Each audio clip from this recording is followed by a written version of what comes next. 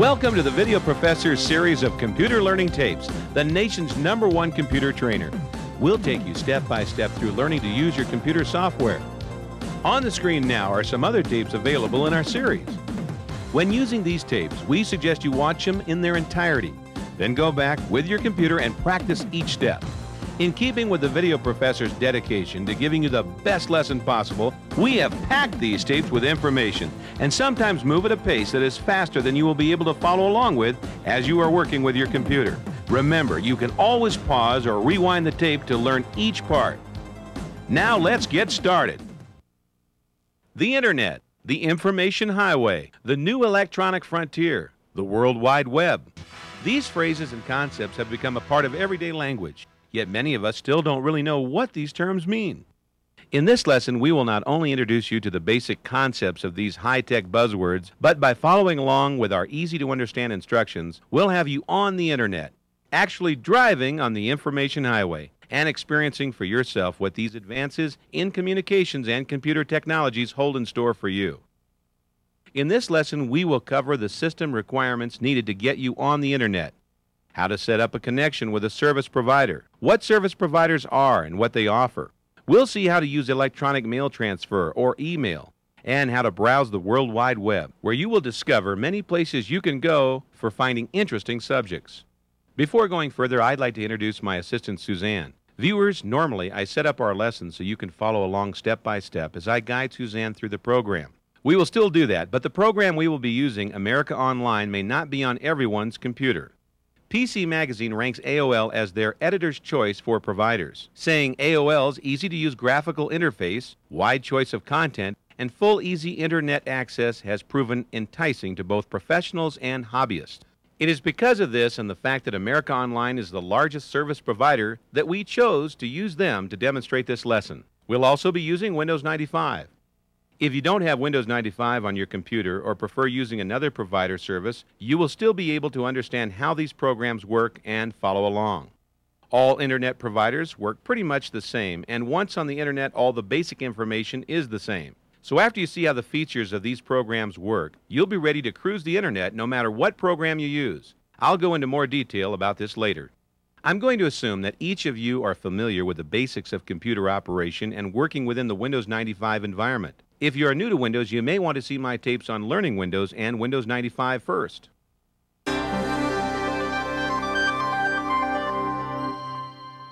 Professor, what exactly is the Internet? Suzanne, that's a perfect place to start. What exactly is the Internet? Best defined, the Internet is a system of interconnected computers. Some of these computers are single, standalone units. Some are entire networks comprised of multiple computers, like you might find on a college campus. But what makes up the Internet is that these computers are linked together by communication paths and are all in agreement to use the same communication language.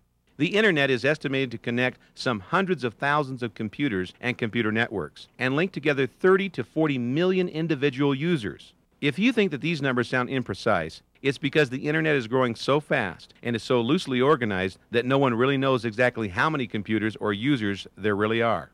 What's most important about this huge network is what it does. When our computer terminals are connected to the Internet, we can view information that resides in our own cities or in another state or in another country halfway around the world. The Internet is not owned or controlled by anyone. In fact, it was designed by the government in the Cold War era to keep communication paths open in case of a nuclear attack. With so many paths open, like an international telephone system, the information could flow freely, even if many locations were destroyed. The beauty of the Internet is that we don't have to know about how it works. We can just accept the fact that it does work, smoothly, easily, and seamlessly on a worldwide basis. Suzanne, let's start by listing the things we need in order to gain access to the Internet. The computer is the first item on the list. Your computer must have a modem that is connected to a telephone line. You'll also need data communication software and a provider to gain access to the Internet. For those of you who may not have these items yet, or may be looking to upgrade your computer, let's take a quick look at the details of each item. It's important to understand what they are and how they work. The first item on our list is a computer. I should mention here that there are Internet access tools for DOS-only PCs, Macintoshes, OS2s, and just about every other type of operating system in use today. We will be referring to Windows-based PCs in this lesson. Your computer should have a 386, 486, or Pentium microprocessor. You will need at least 4 megabytes of random access memory, better known as RAM. 8 megs of RAM is better, and 16 megs is better yet for some of the larger graphic programs you'll find. Your hard drive will need at least 3 to 5 megabytes of free space, but it is recommended to have at least 15 megabytes available for AOL's new 3.0 version to run smoothly. Some programs like Microsoft Network recommend as much as 30 megs of free hard disk space. You will also need a mouse, a keyboard, and a monitor with VGA or higher capabilities. The system needs to be running DOS 3.1 or higher and Windows 3.1 or higher. A printer and a Windows-compatible sound card are optional but very useful. A modem allows the computer to translate its data into a signal that can travel over a standard telephone line to talk to another computer. You will need a Hayes-compatible modem that runs at least 9600 bits per second, or a 9600 baud modem. The modem can be internal or external. The type of modem as well as the modem speed are considerations that you should talk to your computer dealer about. The faster the modem is able to transfer data, the faster the internet information will appear. Again, this also depends on the amount of RAM you have. It's recommended to have at least a 14.4 baud modem. A 28.8 baud is twice as fast and a good thing to have when exploring some of the graphic-oriented programs you find on the internet. There are even faster modems being sold now, so check with your dealer. Remember, speed is time on the computer. The faster you can get information, the less time you'll spend waiting for it, and the less connect time you'll pay for. Our next item is a telephone line. This will give us the communication path into an internet access point. Suzanne is using a standard analog telephone voice line. If you happen to have any telephone extensions in the house, make sure nobody picks up another receiver while our computer is using it, or your connection will be seriously disrupted. Communication software is the next requirement. This software activates the modem and it's often supplied along with it. The Windows program has its own communication program, and some internet service providers have their own communication software.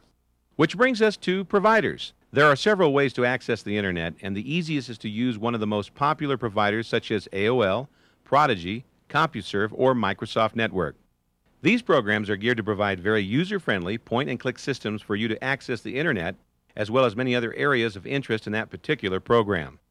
You may want to do some research into what they have to offer to suit your needs. Each of these providers have their own format, which includes many services and activities, as well as access to the internet. Later in this lesson, I will show you information as to cost and the various services of these providers, plus their phone numbers, so you can decide which is best for you. But for now, let me explain a little bit about what these providers offer. We'll go into more detail with some of these areas when we get online. Each of these providers allow you to have an email address all your own so you can write and receive mail on your computer. They have bulletin boards where you can post and read notes on a variety of subjects. They have chat groups on many subjects that allow you to actively communicate with others who may or may not share your view. They have programs to limit internet access to your children. They have their own shopping areas. They have information on the latest and most interesting news stories. They have interviews and discussion groups with celebrities and people in the know, dealing with every subject you can think of, and programs to help you gain access to the internet and World Wide Web. Although these providers offer the same kind of features, they are exclusive to each provider. Like a city that has 2 newspapers where the section headings are the same but the content is different. These providers offer the same kind of features but differ as to their content, meaning AOL's chat group will not be the same as Prodigy's. Where they are similar is when you leave their site and enter the world of the internet, which again is accessible through all of these providers. Some other providers offer plain vanilla access directly to the internet. These providers don't offer many other programs or services other than access to the internet. They also offer little or no instruction on how to use the internet resources. We'll also look at some of these services later in this lesson. There are other ways to get to the internet using freenet programs, but we won't be looking at them in this lesson. Again, we are going to use AOL as our provider, look at some of the features of that program, and then explore the World Wide Web. Remember, if you have or want another provider, they all work pretty much the same and offer the same kinds of programs, so you can still learn what these programs do and how they work just by observing our journey into cyberspace. After deciding on your provider, the first thing you need to do is establish an account with them so you can use their services. Establishing an account is a cookie-cutter approach of fill in the blanks and is the same procedure for all providers. We'll run through this quickly.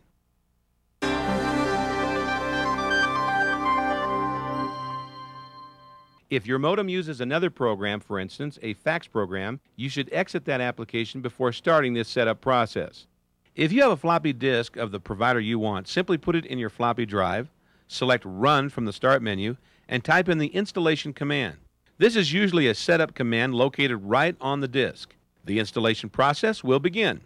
To register, you'll be asked for all your personal information like name and address. You'll be asked to enter the phone numbers that best fit your location for the number to call in to the provider. This is a choose from the list type of option. You may need to provide what type of modem you have, how fast it is, and what COM port it is connected to, so be prepared with that information. Finally, you'll be asked to give a credit card number to pay for your account and be asked to enter your screen name and/or password, which is usually supplied with the software. Most providers allow you to change this to something more suitable to your liking after signing on. After all that's done, you can sign on to the service and start your journey into cyberspace. Well, here we are. We've successfully made the connection with AOL. Understand we're not quite on the internet yet. This is the provider's program that also has lots of places to go and things to do. Let's take a quick tour of some of these features. Viewers, remember, if you have another provider, they probably have the same sort of features in their program and clearly marked as to how to access them. If you've just installed your program, you may have some automatic updates loaded onto your computer when the welcome screen appears, or at other times during an online session. This process keeps your software up to date with the latest upgrades. Also, the opening screens are always being changed with new things. Since this is constantly happening with online services, your screen will look different from Suzanne's.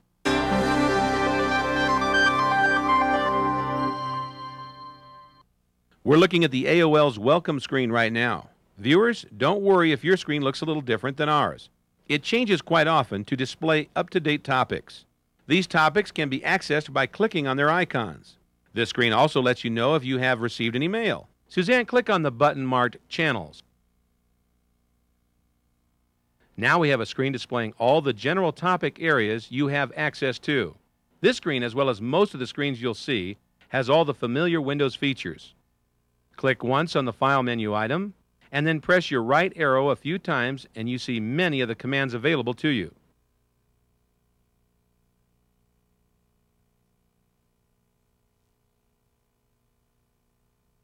Now, Suzanne, click anywhere outside the drop-down menu, and slowly move your pointer across the icons on the menu bar, and notice you'll get a message about what these icons do. As with any Windows program, you have several ways to accomplish the same task.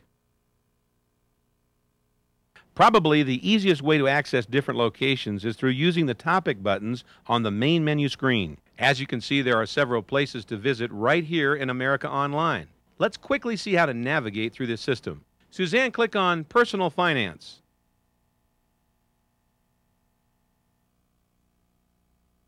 This leads us to a screen with more choices. Let's choose Stocks and Investing by double-clicking on those words. Now we have more choices. On the right are several choices for reading what some stock analysts have to say about the market. Click the Quotes and Portfolios.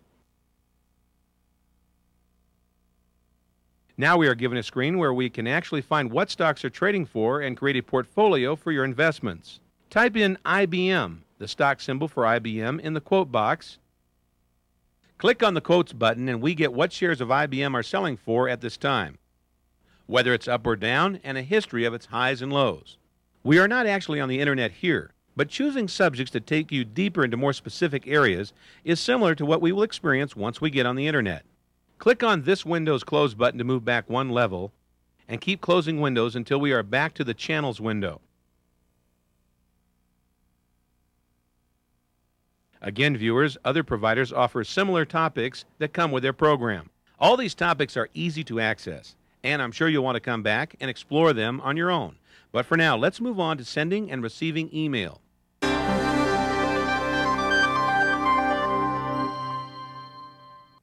Email stands for electronic mail and is a way for you to send letters as well as computer files to other computers that are hooked up to the internet and/or a provider service. Click the Welcome button on the bottom of the screen, and we now see our icon for mail. If you have new mail, this button would say, "You have mail."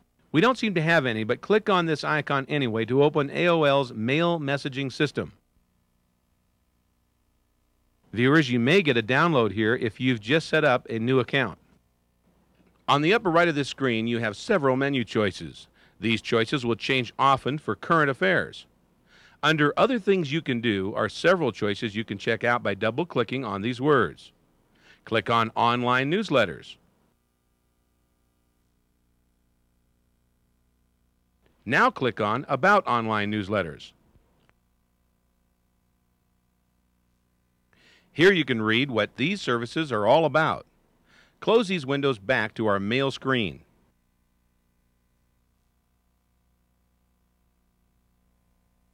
Click on Message Exchange.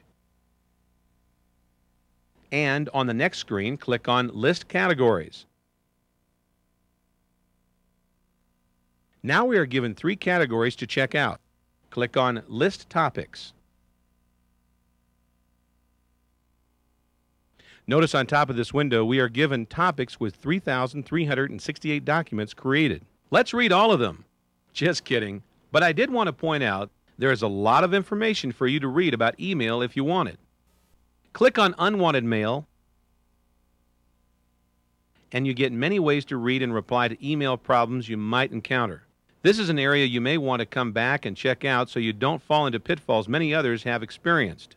One note here. Be careful who you send your email address to, as you could start getting junk mail just like you do through your regular mail. Okay, close all of these windows back to our Mail Center screen.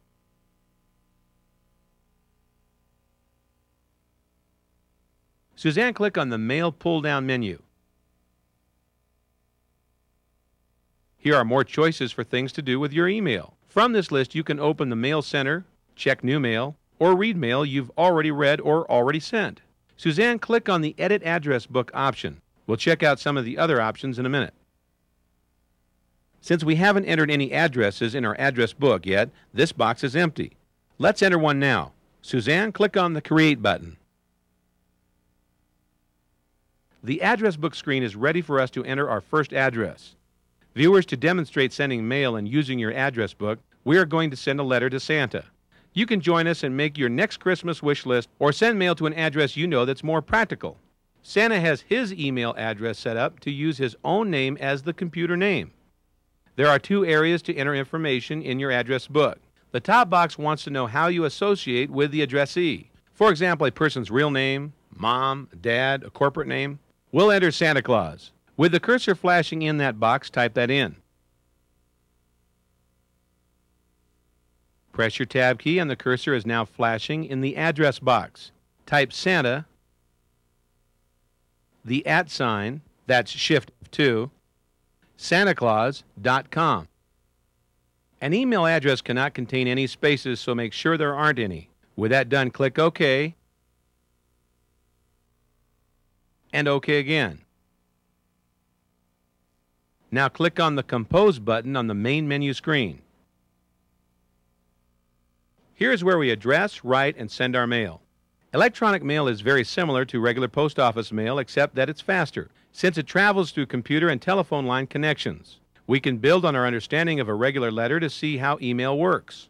In regular mail, you write the address on the envelope using the person's name, street address, city, state, and zip.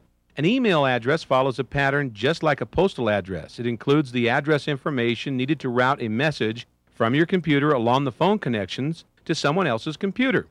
In the To box is where we put the address of our destination. You can simply type the address in this box, but since we've set up Santa's address in our address book, let's see how to retrieve it. In the lower left corner of this window is the address book icon. Click on it. A list of our addresses appears. We only have the one now, but you can imagine how it could fill up quickly. Make sure Santa is highlighted and click on the To button. Our address is automatically entered into our To box. Click OK to close the address book and click in the CC box. In the CC box, you can enter another address you want your mail to be sent as a courtesy copy. You can enter your own address to send a copy of this mail to yourself. Let's do that to keep a copy of this letter. Viewers, your computer name on AOL is the ID you use to sign on. The @ sign followed by AOL.com. Again, no spaces. Each provider has their own extension, so be sure if you are using another provider to use that extension. For example, Prodigy uses your username @prodigy.com. So your email address has three parts. Let's put them together. First, type your account ID, the letters and numbers you used to sign on. Suzanne, do you remember ours? That's right, V Professor. Then an @sign. And finally, the name of the service location, which is AOL.com. That's it, Suzanne, our very own email address. Suzanne, we have the addresses entered, so press your Tab key this time to go to the next section, Subject. This is the space where you can give a short title to your message. When email shows up in your mailbox, you'll see who it's from and the title they've given it. When you start getting lots of messages, this helps sort through the stack of mail. So when you send a message to someone else, the subject title helps them sort it out as well. You can use any kind of title you'd like. Let's call this message a new modem. Type that title into the subject box, Suzanne. And tab to the next area. We're finally ready to type the message to Santa Claus. Email messages can be as large as 24K, but we'll keep this one short and to the point. Viewers, type in your own wish list if you'd like. You never know what Cyber Santa might do. Suzanne typed, "Dear Santa." I've been really good so far this year.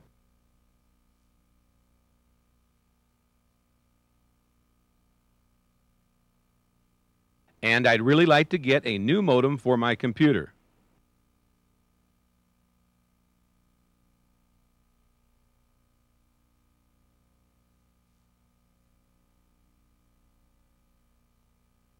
Thanks. See you at Christmas.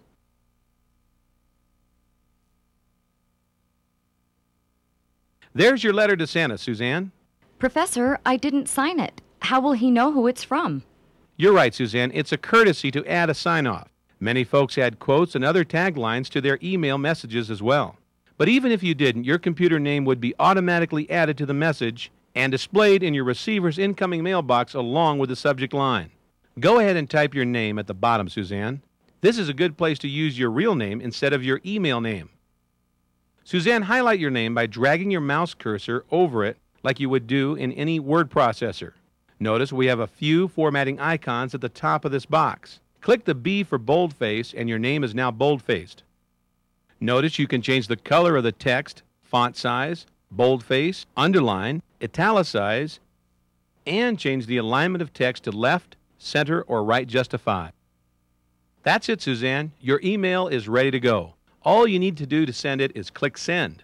But don't do that just yet. I want to show you one other feature of the email program. See the icon marked Attach? Click on it, Suzanne. Email is not only a good, fast, and inexpensive way to write letters, it can also be used to send computer files. You could use this file dialog box to select the file you want to send. Then when you send your mail, the file would go with it. When your mail is received, the new mail window will show you an icon that signifies that the email has an attached file. The name of the attached file, its size, and the amount of time it will take to download will be indicated. There are buttons on the bottom that give you the option of downloading now or later. I won't go into detail with attaching files in this lesson, but will show you where to go to find more information about it. But first, let's send our mail to Santa, so cancel out of this dialog box. Now all you need to do is click on the Send button. You are prompted that it has indeed been sent, so click OK. Professor, since I'm in AOL, if I send a letter to someone with a different provider, will they get it? Yes, they would, Suzanne. Since your mail does travel over the internet, it can go to all the other online services. I want to cover a few more things about your email service before we move on. Close this window. To find out more about attaching files, click on Basic Email Help.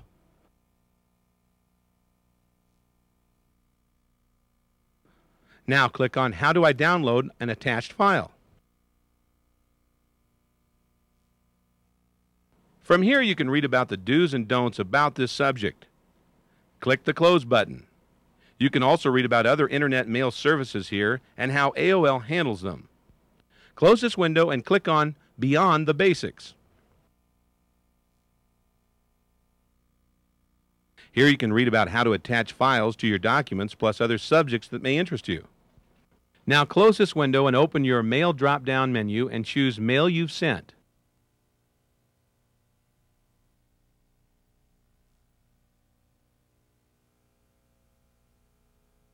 We now get a list of mail we've sent. We can read it again, show status, or delete it. Let's do that, Suzanne, to get rid of our letter to Santa. Simply make sure it is highlighted, click the delete button, and it's gone. Now close all the windows back to the welcome screen.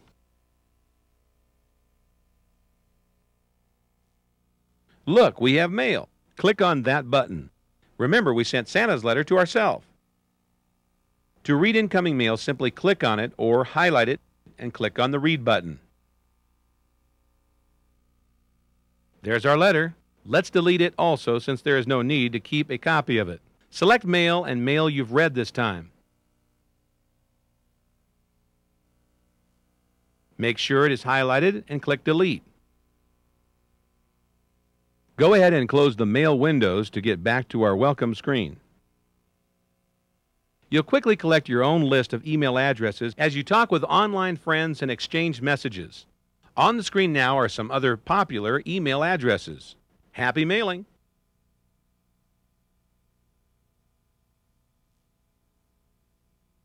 By the way, if you're ever just checking places out and get a little lost, you can always return to this welcome screen by pulling down the Go-To menu item and selecting the Welcome menu, or go to the Channel screen by clicking on the third icon on the menu bar, the Channels icon. It's time for us to move on to the next topic, Suzanne, a visit to the World Wide Web.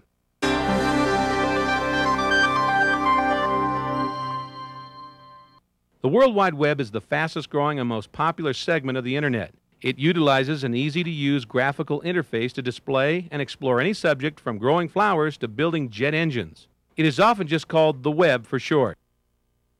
Click on the Internet button, Suzanne. This opens another screen with a variety of topics to choose from. This allows you to check out the best of or search for things on the web, news groups, Gopher, and FTPs. We'll cover news groups in our second lesson on learning the Internet and talk about Gopher and FTP in our third lesson. There are several ways to enter the web from AOL. You could click on the web icon here or click on the Internet Connection button. Let's do that, Suzanne. You can also get to this location from the Channel screen. Again, we have several choices of places to go on the right side of the screen. There is a lot of information about the Internet here and a good place to come back and check out what's being said. We could enter the web by clicking on the World Wide Web graphic, but the easiest way to enter the web, no matter what location you are in, is to click on the globe on the menu bar. Go ahead and do that, Suzanne. Viewers, again, I must emphasize that what you see on your screen will not match what you see here. These opening screens change often, displaying topics of the current times. If the subjects and choices we make are not available when you are viewing this lesson, don't worry. The process we use to move and search for things on the web will not change. And once you understand that, you'll be able to use these tools to find subjects that interest you. AOL's Welcome to the World Wide Web screen offers many options that will take you off into different directions. We are now in the World Wide Web. You can tell because we now have a little box on top of the screen showing the URL, or Universal Resource Locator, of this homepage, also known simply enough as their web address. In this case, the address of AOL's World Wide Web homepage. By the way, since we are now on the web, this homepage can be brought up no matter what internet provider you are using. If you can access the web, just type this address in your address box and follow along.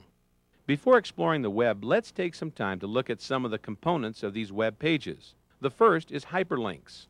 You've already seen how clicking on buttons, icons, and colored text can take you to different locations. This connection through these different locations is called hypertext links and hypermedia links, also known as hyperlinks. AOL's Welcome to the World Wide Web screen offers many options that will take you off into different directions. Suzanne, move your mouse pointer around the screen and notice how the pointer turns into a hand as it moves over the graphics and colored words. As we've seen, clicking on these graphic symbols or colored words will take you to a new location associated with that link. For example, click on Starting Out. We now have another page with more choices. Scroll down a bit, and we have topics of how it works, finding your way around, and history. Choosing any of these subjects will take you to other pages with information on that subject or give you more choices pertaining to that subject. For example, click on History. And now we get some more information to read, another list of things to check out. And scrolling down the page, we see a list of documents including a history of the Internet by Bruce Sterling. There's some good reading here that you may want to come back to. Scroll back up the page, click the Welcome to AOL selection, and we return to AOL's home page. Again, hyperlinks allows a user to point and click on words or graphic symbols to move to a new location or file. The unique thing about the hyperlinks you find on the web is that a single click on these items can move you to a different part of this page or a completely different computer site halfway around the world. This shift won't even be noticeable to you except for a small time lag as the screen changes. Will I be charged for long distance when it moves to a website out of my area? No, Suzanne. There is no long-distance charge for this move, and that is the beauty of the Internet. You are only being charged for your online time through your provider. Again, notice the symbols and text in the little box just above this screen. This box displays the web address for this home page. Each location opens with what's known as a home page. A home page is the starting point for a specific web location, and people are adding new home pages by the minute. You'll find home pages from individuals who may be looking for other people with similar interests to major corporations, governments, even countries. These home pages are accessible to anybody throughout the world who is on the Internet. These web address boxes are automatically filled in to identify the website showing on the screen. These often start with http:// followed by www. This stands for Hypertext Transfer Protocol on the World Wide Web, followed by the name assigned to the computer. If you knew another web address you wanted to visit, you could type it in this box, press enter, and you would be taken to that address. Each home page may have hyperlinks that take it further down the page you're on to other pages in that site, or to other sites around the world. It translates the hypertext links into behind-the-scenes commands so you can easily surf the web. Web surfing or cruising means just following various links out of curiosity. A web surfer uses the hypertext links to move from one location to another just to see where they'll end up. With hyperlinks, web documents are continuously being connected together. Each hyperlink pointer ties one web page to another web page and another with a simple click of the mouse. The process creates an intricate crisscross of resources that might literally look like a spider web weaving together computers from all over the world. Remember, the web is changing daily. Links that you find today may be changed tomorrow, and new links will certainly be added. Believe me, the web is a very dynamic place. Again, viewers, this means that what you see on your computer screen may not be exactly the same as what is on our screens as we proceed through the lesson. One more thing we should understand before moving on is the tools we use to find our way around this gigantic wealth of information. There are two basic programs that help with this task. They are browsers and search tools. Browsers are programs that allow you to look at pages as you follow your hyperlinks through the web, choosing different subjects. Search engines allow you to type in keywords for places or subjects that interest you, and they will scour the web looking for locations that contain the words you've typed. That seems simple enough, but what can get complicated is there are several different browser and search programs you can choose from on the web, each with their own functions that make them better for a particular task. Right now we are using AOL's browser. Again, it's the interface that allows you to choose menu items and hypertext links to surf the web. Other popular browsers are Microsoft Explorer and Netscape. Explorer comes with AOL 3.0 for Windows 95, and Netscape comes with other popular Internet providers, as well as a standalone program you can download off the Internet and use with AOL. We cover downloading Netscape in my Level 3 lesson. We're looking at AOL's Welcome to the Web homepage. On the right, we see graphic links to other sites. Scrolling down, we see featured links. These links take you to places AOL thinks have important information for their customers. You may want to come back and visit these sites later. Clicking on any of these blue words will start you on a journey into that subject. On the left, we see some other choices rather than the one we made for starting out. Suzanne, click on AOL NetFind Home.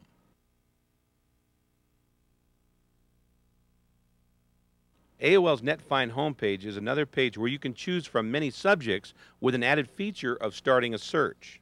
Along the top, we see a place to enter information to start a search. You just type in the words describing what you are looking for and click on Find. We'll do searches a little later.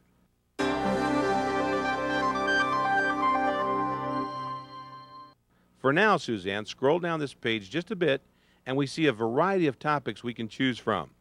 To demonstrate how to surf the web, let's choose something everyone should have an interest in. How about movies? You can always come back here and check out some of the other choices later. Suzanne, put your little hand over movies and click. Notice AOL has two ways of showing it's working as we wait for our new location's home page. The logo at the top of the screen spins around, and on the bottom of the screen we get a gauge showing us how far along we are in the downloading process. Another thing I should mention here is if you feel something is taking too long to download, or you choose something by mistake, you can click the stop button to cancel that request. We now have entered another page with more choices. This is what you find quite often when choosing subjects. Each choice takes you to another page with more specific choices, allowing you to narrow down what you are interested in. Let's choose the first one on the list, actors. Again, we have several topics to choose from. Scroll down the list a bit and let's see what we have. Notice we have some text that tells us more about what we'll find at each site. The Clint Eastwood site looks promising. Go ahead and click on it.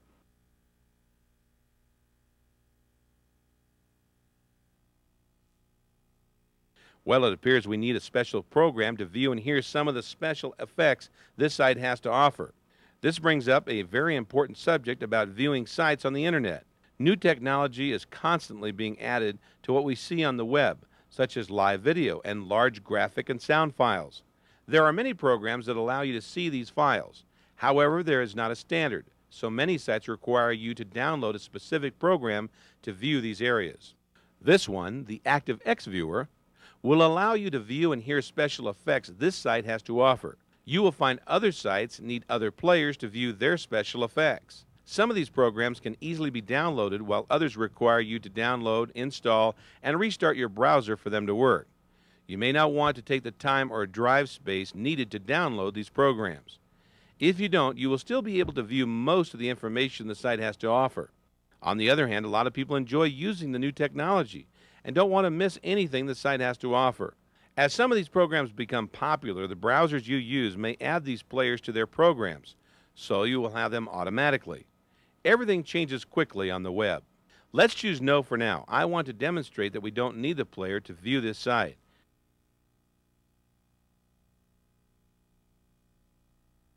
Gee, Professor, this might take a long time. Look at how slow it's going. Yes, Suzanne, and that will give us a chance to mention something very important.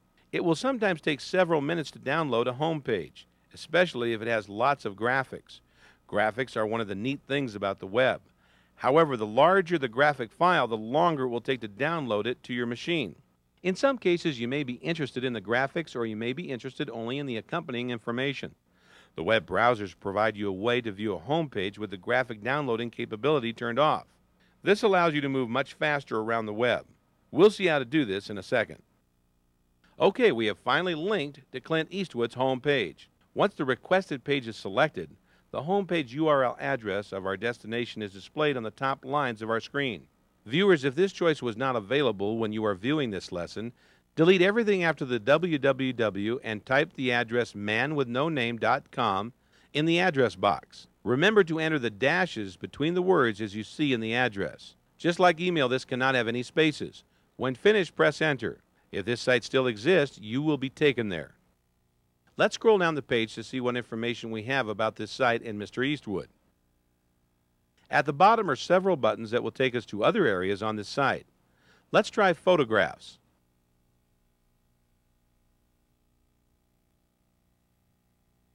Again, we get our message telling us this site contains an embedded file and needs ActiveX to perform the effects.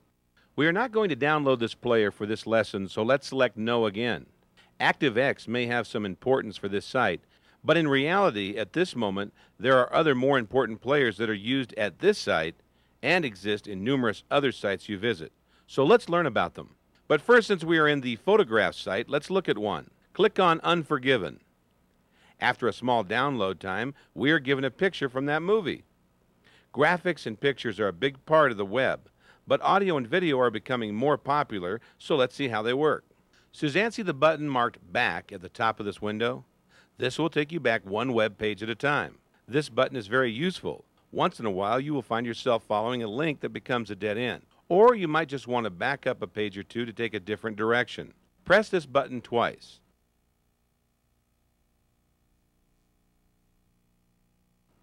And we are back at the Eastwood home page. Scroll down, and from the buttons we saw before, choose Video Clips this time.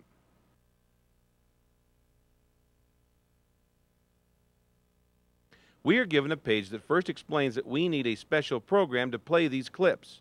As I mentioned before, this player called VDO is a popular program used at many other sites. You may or may not wish to download this one. As with ActiveX, you don't need to view everything at a site, but to see this format of live video, you must install it. Since video has a very large amount of information or file size, it's not like seeing a real video on your TV. Because it travels through phone lines, the pictures you see are small and very jittery. Someday soon, I'm sure, technology will improve. I won't go through the steps for installing this program in this lesson. If you wish to install it, simply click on the video icon, Get Alive, and you'll be given directions on what to do. If you do choose to install, there is one thing you should know beforehand. You will have to restart the browser or AOL's Welcome to the Web page for them to take effect. If you do this and want to continue to follow this lesson, you'll have to re-enter everything we've done so far, or add this site to your favorite places. If you don't know how to add sites to your favorite places, we will cover that at the end of this section. Now let's check out some options we have with menu items and the row of buttons on the top of the screen. We already mentioned the stop button. When you begin a process and decide that it was a wrong choice or it is taking too long, you simply hit the stop button to abort. Jumping to the left side of these buttons, we see the back button that we used once before. Suzanne, click on this button again until you return to the Photographs page. As you can see, this button is useful for quick access to pages you may want to come back to. For example, to check out another picture of Clint. Likewise, the forward button will take you forward. This only works if you've used the back button. Suzanne, click on the Prefs button. This opens a dialog box with many options to control your web interface. Notice the tabs at the top of this box. These open other dialog boxes to enter more instructions. Let's take a quick look at them. The first tab, General, is already active. The first area, Multimedia, allows you to choose what kinds of effects you want active as you surf the web. You can choose to turn pictures, audio, and live video files off or on by checking or unchecking the little boxes next to that item. Turning these off will allow you to access websites quicker as you will only be downloading text. The advantage of this is you don't waste time at pages you really don't want to see, and when you reach a site you do want to see, you simply turn these features back on. Suzanne, deselect all these options for now so we can see how this works when we are finished looking at the Prefs area. Next, we can change the colors of our text and background. Click on the box next to Use Windows Colors, and our text colors turn to black. Click once on that, and we get a color palette to choose any color we want. We want to use the default colors, so close this box and reselect the Windows option. The next area, Links, works pretty much the same for choosing text colors for displaying sites you've accessed, or the color of the hypertext links. We'll leave the defaults here also, as well as the toolbar settings. Click on Navigation. Here you can select what web page you would like to display when you first enter the web, as well as a favorite search page and quick links to other pages. If you have a favorite site you want to go to, just enter that site's address in this box. It now displays AOL's home page. Let's enter AOL's search page. Suzanne, click just after the M in COM, add a /, the word search, and another slash. We'll see how this works a little later in this lesson. At the bottom of this box is History. Suzanne, click on View History. If you go to a site and can't remember where it was, you can always come here and review where you have been to find it again. You can change the number of days you want this function to be active. They will automatically erase after those days. I won't talk about all the rest of these tabs. Some are pretty complicated concepts and others are pretty self-explanatory. There is one more area I would like to show you. Click on the Advanced tab. In the middle of this box we see Temporary Files. As you visit websites, AOL's and other browsers create a place to store web pages, graphics, and other files. In this case, it's the temp directory. Having these files saved allows quicker access to sites you've already visited because the information on that page is already saved and will display quicker. Click on Settings. Notice you can empty your folder of these files right here if you wish. We see a bar we can change that specifies how much disk space you want to delegate to these files. If you are low on disk space, you may want to lower the amount of disk space used. Let's change ours to 2%. Click on View Files.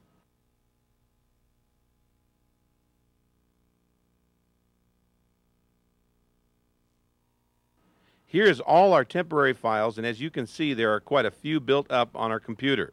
We could go through all of them and figure out which ones we want to keep and delete, but seeing as we have over 1,800 of them, it may be time to clear them all out. Also, since we changed our disk space setting, we won't get as many of these files in this folder from now on. Suzanne, click on Edit and select All. Now click on File and Delete.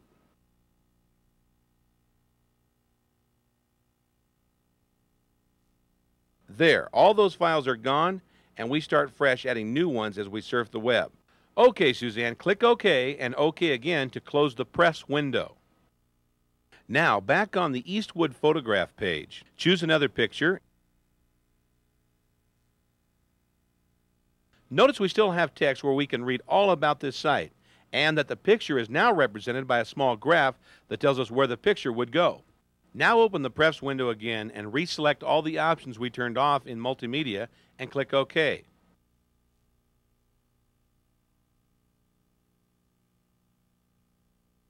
Now click the Reload button.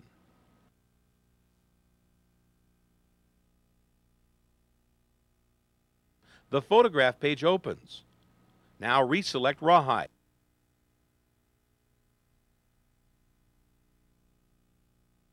Notice the same page loads, but a little slower, and we now see the pictures. I want to mention one other problem with having these functions turned off. Many websites also contain graphic buttons for links to other locations. If you can't see them, you might be missing some obvious choices you won't see with just text. Now click on the Home button. Remember, we entered AOL search address as our home in the prefs window. We are now taken to that page. Suzanne, see the down arrow next to the address box? Click on that. This is another way of looking at the history of sites you visited. The difference between this and the prefs history is this only displays the sites you visited during your current session. When you exit the program, it all goes away. Clicking on any of these will take you back to that address. Click on the manwithnoname.com address. And we are back at that site. Now pull down the Go To menu item and choose Favorite Places. This box allows you to store the web page as an object file, so you can quickly go to this location or any location you enter here. We have several locations already stored. Click on Add Favorite Place. This box allows you to enter a title and address to your favorite place, but you must know what that address is. Suzanne, close this window and click on Add Folder. You can add your own folder here. This is good if you have several people using your computer, and each person could have their own folder of favorite places. Or you could have folders for different categories of subjects. Click on the Close button, Suzanne, to close the folder window, and then close the Favorite Places window. Now click and hold the window option on the menu bar and drag down to select Add to Favorite Places and Release. This is an easy way to add a location to your favorite places. Remember to only do this when you are actually in the location you want to keep for quick access. Click on Favorite Places again. Now we see Eastwood listed in our folder. These locations are also easy to delete. Just highlight it and click the Delete button. This is really a handy tool. When you find a page you know you want to revisit, just add it to your favorite places. When you want to go to that page in the future, just open this box. Double-click on your choice, and you're there. Now close this window. By the way, if you're using another browser, favorite places are usually referred to as bookmarks. Back to the options on our web page, you see we have a search button. This opens the same AOL NetFind page. Anytime you want, you can enter a search mode by clicking this button. Also remember, you can change this button to open other search pages in the prefs window. The only thing left here is Help. You can find help on anything and in just about any place you visit, in AOL or on the internet. Anytime you see a file marked Help or FAQs, that's frequently asked questions, it may be a good thing to look at. Many people have the same problems using the internet, so you can be pretty sure that someone has already asked the question you are thinking of. One more icon I'd like to point out is the printer. Just click this icon while in the site you'd like to print, and you'll have a hard copy of that page. So far, we've just used hypertext links to surf the web. Now let's see how to use search tools.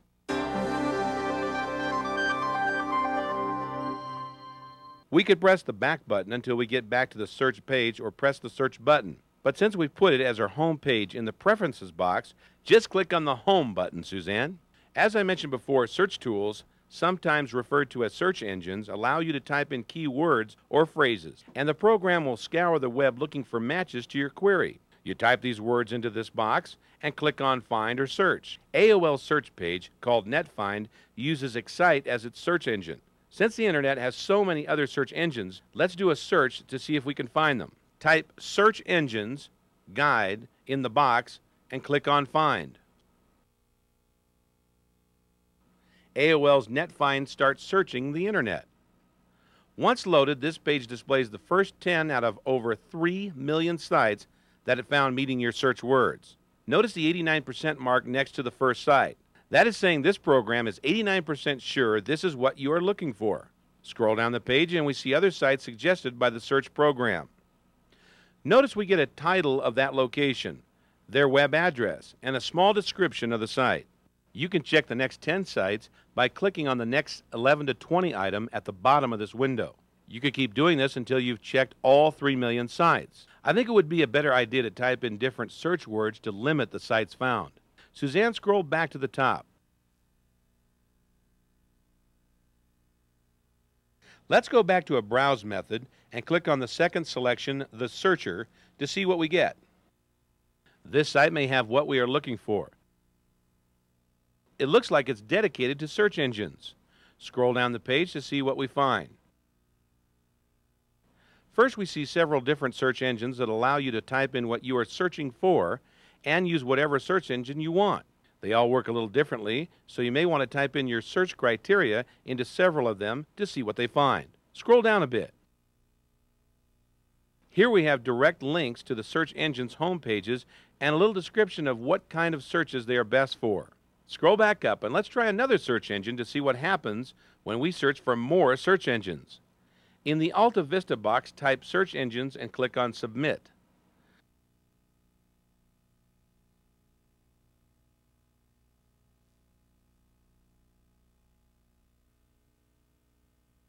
Well, this search found about 1 million sites matching our query. Let's check out the first one on the list.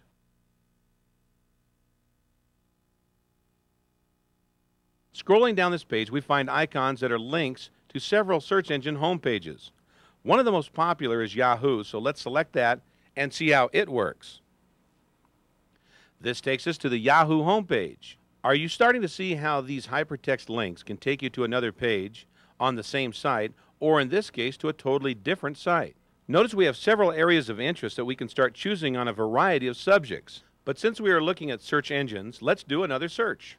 By the way, if you could not find the same web pages to get to this site, just type yahoo.com in the address box and press enter to join us here. In an earlier internet lesson, we searched for information about NASA's mission to send a probe into Jupiter's atmosphere. Let's see what information we can find on this now. Suzanne, click in the search box and enter NASA and click Search.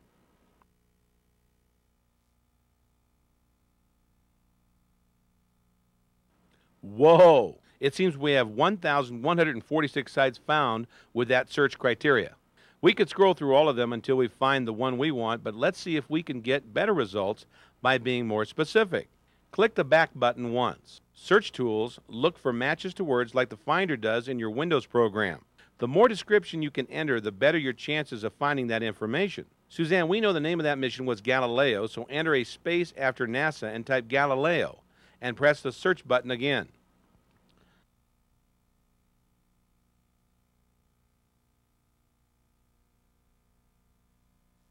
That's better. We are now told 8 sites were found meeting our criteria. Remember, if you don't get good results in your searches, to go back and enter more information or try another search engine. Now we are back to a browse method. Suzanne, scroll down the page to see what we have. Now click on Galileo Project Information.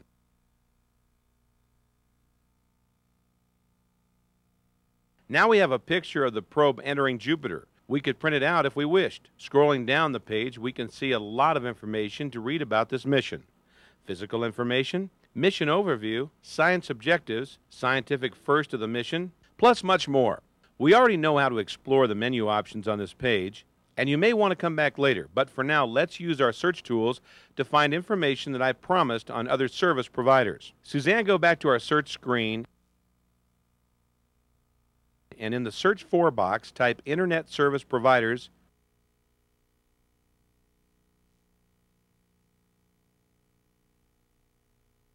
a space, and CompuServe and Prodigy. And click on Search. Let's see what we can find out about these services.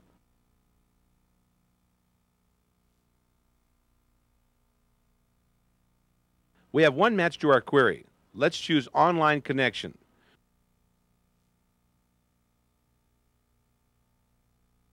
Scroll down this page a bit.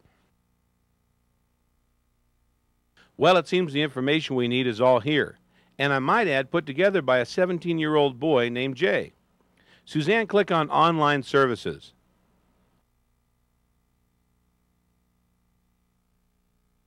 Now we have icons of the larger service providers. Clicking on any of their icons will take you to pages that explain everything about their service. You could actually download their software and sign on, right on the spot. Click on Pricing Plans.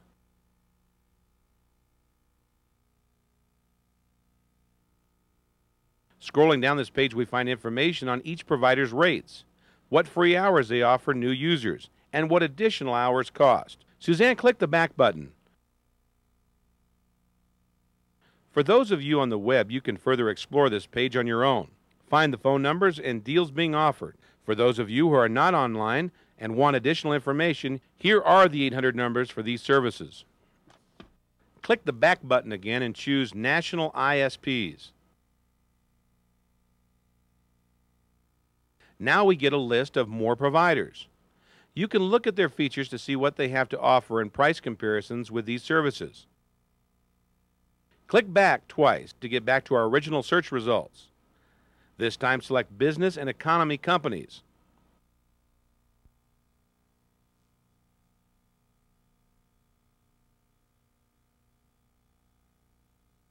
Scrolling down this page, we see quite a lot of providers. These are usually just access providers that don't carry a lot of bells and whistles with the program, but do offer one-time monthly charges for internet access that may be considerably cheaper than the major providers. Some are set up for business use, while others offer you business opportunities if you help sell their services. You could spend a lot of time checking them out. But if internet access is all you want, this is the place to look. Well, before I let you go, I suppose we ought to figure out how to log off America Online. That should be easy, Professor. Since this is a Windows-based program, can I pull down the File menu and see if there's an exit command? Sounds reasonable to me, Suzanne. Give it a try.